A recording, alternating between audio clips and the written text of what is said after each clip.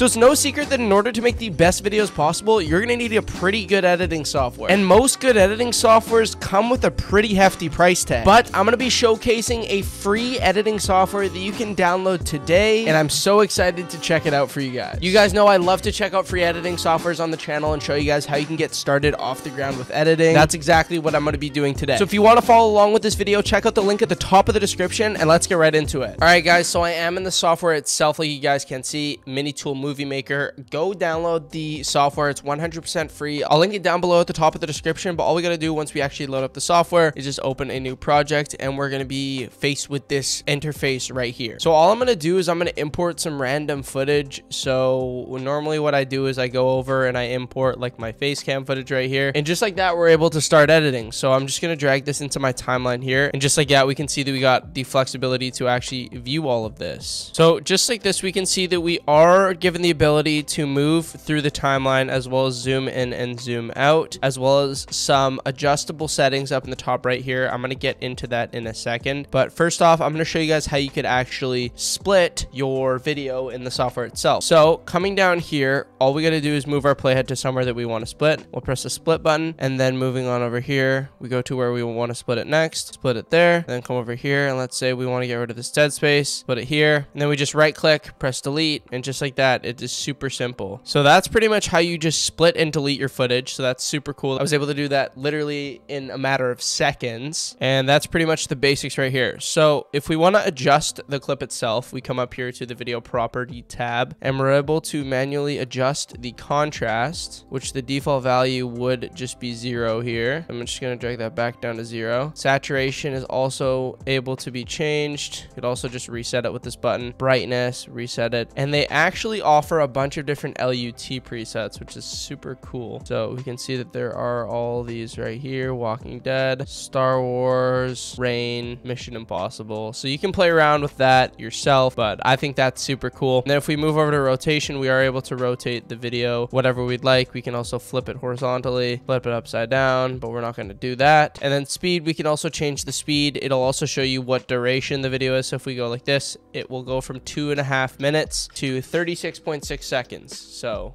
that's cool. We could also reverse the speed, make it go backwards. Audio, we can fade it in, fade it out, adjust the volume. So that's super, super cool. Another really cool thing that the software offers is music. We can literally download a song. It'll show this little download bar right here, and then all we have to do is actually drag it into our project. And this is a cool thing that the software actually offers built in. We can see that we got the song in here itself, and that's pretty much how you do that. I'm not sure if it's copyrighted, so I'm not going to play it in the video just because I don't want to get the video taken down. But yeah, that's pretty much how you do that. Now moving on to transitions, they have a bunch of different transitions in here: advanced, diagonal, iris, page peel, reveals, wipe. So many different, there's 97 different ones, and all we got to do to actually do this is apply it to this little arrow thing right here. So we can see that's the burn one, and let's say that we want to do something like a page peel. So let's say we do sweep down, we drag it on this one, it does that, which is kind of cool. And it's kind of hard to notice it, but I'm just going to quickly show you guys the zigzag vertical right here, for example. Go down below, and there's like that little weird wipe thing. It's hard to see just because it is the same video.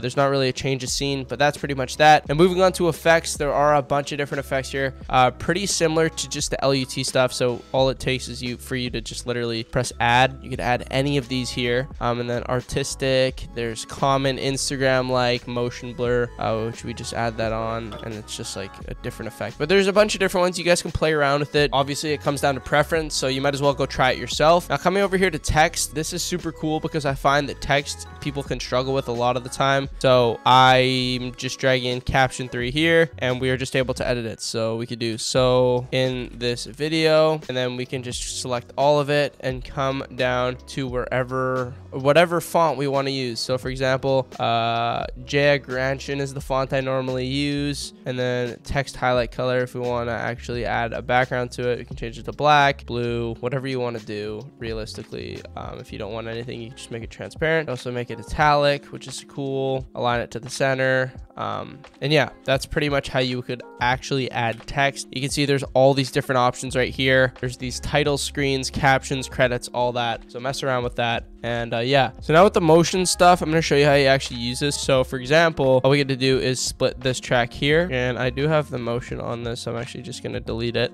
If we do like zoom in bottom right here, over the course of the video, it'll just zoom it in, which is super cool. If we want to zoom it and rotate for some reason, you want to do that. It's kind of weird, but I don't know why you would do that. Anyways, zoom in top, you could do that, and it literally is just scaling presets, which is super cool to actually see that be incorporated in a software. We could also do this with zoom out, pan only. There's so many different options for you to do this. And then lastly, elements. They have all these different pop-ups you can add, such as like happy birthday, a bunch of these different assets. You literally could go through all of them. There's like money, symbols, graphs. This is good if you're just doing basic level pop-ups and you want to have like assets pop up on your video. That's pretty much how you do that. One of my favorite things about the software is that they have lower thirds like manually built in, like subscribe animations, which is super cool. And you can literally just bring it down for your video, and just like that, you have like a built-in subscribe animation that you haven't had to pay any money for. And there's also editable like social media templates down here too, which is also super cool. I really like that. But yeah, that's pretty much how you do that. We can see right here, like the video, subscribe, get notified. You can literally bring that down right here. But yeah, massive shout out to people over at MiniTool for actually making this video possible, letting me show you guys the beauty of the software. If you guys did enjoy, make sure to check out the software down below in the description. I always love checking out free software, so if you guys have any recommendations of other softwares you want me to check out, leave that down below in the comments. But yeah, I hope you guys did enjoy, and I'll see you guys later. Peace out.